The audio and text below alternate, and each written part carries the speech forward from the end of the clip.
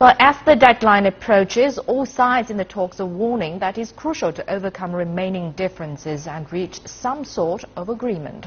Now, Jessica Stone reports. The optimism for an historic nuclear deal with Iran may just last until the clock strikes midnight on April 1st.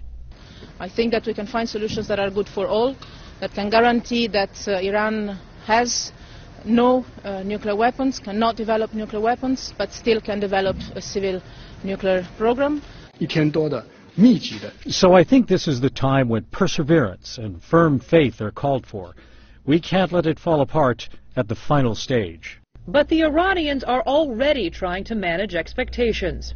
We are still not in the position to be able to say we are close to resolving the remaining issues, but we are hopeful and will continue the efforts. Russia's foreign minister has now left the talks, and the world powers at the negotiating table are already laying the groundwork to blame Iran if they leave empty-handed.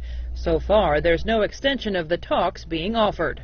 It's time for the Iranians to send a clear signal to the international community about whether or not they are willing to make the serious commitments required and basically live up to their rhetoric that they're not trying to acquire a nuclear weapon. So if they can make those commitments, they should be able to do that by the end of March. Meanwhile, the U.S. is ready to implement even tougher sanctions if there's no deal. Congress is prepared to vote soon, as the U.S. Senate leader told the Israeli Prime Minister on Sunday.